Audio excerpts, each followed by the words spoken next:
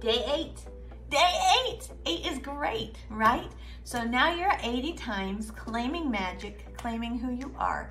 I don't feel like I need to give you a big pep talk today because you are pep talking yourself. How cool is that? You are looking in the mirror and seeing who that is. You're seeing that you're strong, that you're capable, that you're good, that you're all the things. I'm so proud of you. This is no small commitment. People might think it's simple, and you might have thought it was simple when you first started. But by day 8, you know it's not. You know this is monumental, that you've taken on something huge. And I'm proud of you.